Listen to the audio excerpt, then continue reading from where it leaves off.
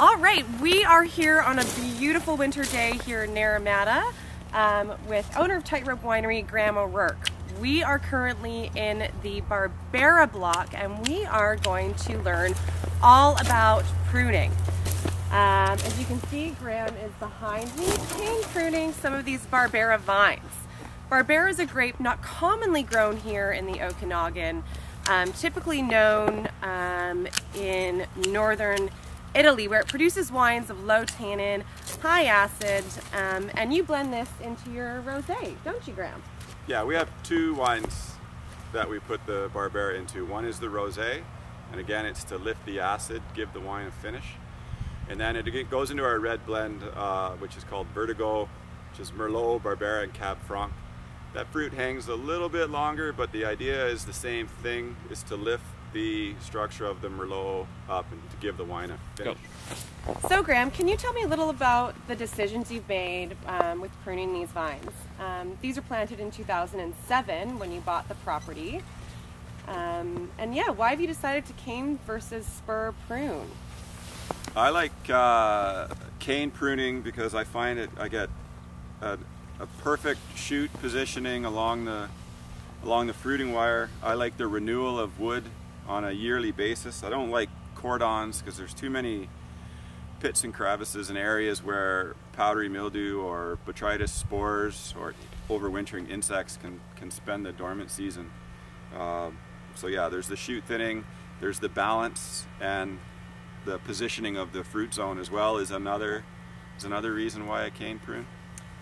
Yeah, you'd mentioned that Barbera is a naturally very vigorous grape to grow. Cane pruning also enables you to kind of control that vigor as well, in a sense. For sure. I mean, the soil is not that vigorous. The vine is quite vigorous. If I was to do it over again, I might put them a little farther apart. But yeah, I find the cane pruning is it's better for the shoot positioning than controlling the vigor. In this case, it's on a Riparia rootstock, which again will help me control the vigor. But yeah, it is one of these varieties that likes to grow and grow and grow and stay vegetative. And because I do drop a lot of the crop the end of June and early July, it does trigger it to stay vegetative a little bit. Great. Well, follow us along while we do some cane pruning here at Tightrope. We're gonna prune some vines.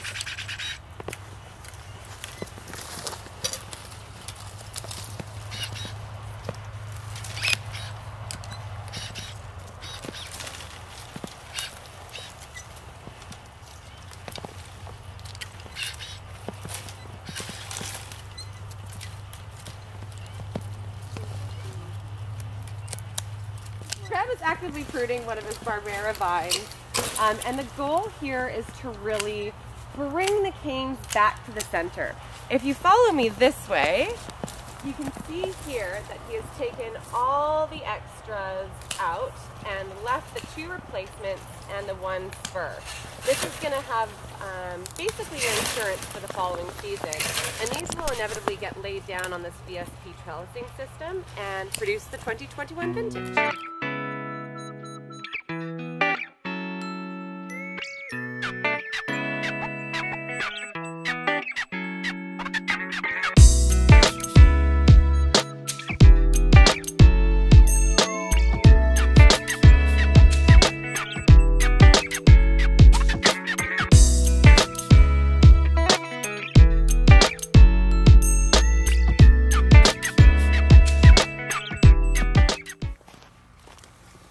Now, I've also been kind of in the mentality of leaving a minimum of 4 canes per vine as like insurance due to recent frost scares. Right. Are you afraid of that? Yeah, so if we back up to 2020, we spent our whole season trying to grow a healthy vine so that when it was time to shut down for the winter, there was a lot of carbohydrates, a lot of starch, a lot of energy in the leaves, and they get pulled back into the roots and the trunk and the canes. Yeah. So we spend our whole season trying to create a healthy vine. And then what happens is we come along and we prune it and we cut it and we create a wound that I want to callus over before the spring, before the sap flow, because I don't want to waste all that good nutrient out out the end. So like when Okay. when people cut while they're tying, all that sap, all that very valuable nutrient goes out and falls on the ground. Huh. And what you don't realize, I guess, is that the first 5 to 6 centimeters of growth is actually from that sap. That's what has allowed that vine to get a great start in the season. And if I just let that push out on the ground, I've lost all that. When I lose the nutrients out the end, it's my roots haven't quite been able to pull from the soil yet because they're still kind of cold. Huh. So yeah, cutting while you're tying and when the weather's warm. Sometimes you can't avoid it. Sometimes, you know, it's a nice day, the sap flows. But we want that wound to callus over, to plug all that very valuable nutrients into the wood. And I know it's not something that... And you're not afraid of like winter dieback. So if we have another frost, well, hopefully not, we just had -20. Right. But if this does freeze, Right. you're not worried about it killing that bud. Well, for sure, but I'm more worried about killing the phloem between the buds because the phloem is actually less hardy than the buds. These buds can handle... Quite a bit. Right now, I think the research station is saying we're around -21, 22 for bud death. Phloem is probably sitting around -16. Gotcha. And yeah, phloem heals itself, but tell that to bud breaker. Like it doesn't, vines die inward, but the severity of it is hard to predict because there's so many factors. Temperature, yes, but it's also time at temperature. -21 for 5 minutes, how much damage is that going to do? Whereas -18 for 5 hours going to do the same amount of damage. So it's time temperature. Time. I believe, and that's what I.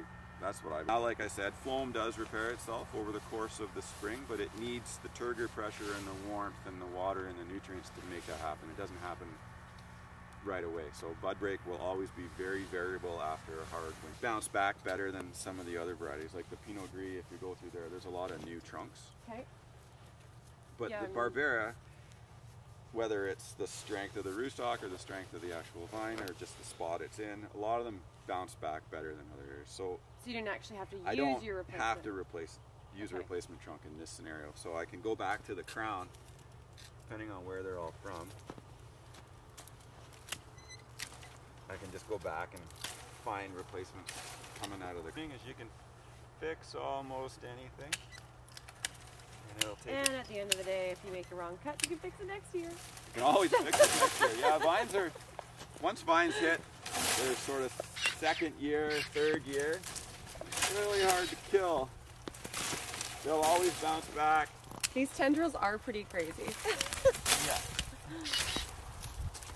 Yeah, Barbera. I learned a lot about it after a few years of being in the ground.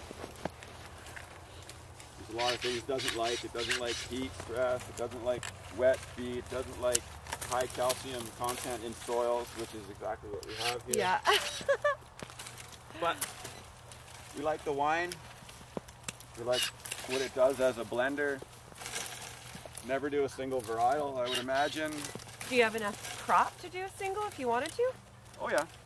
We have about 1/3 of an acre here, so we could probably do about 75 cases if we wanted to do a single varietal, but cool.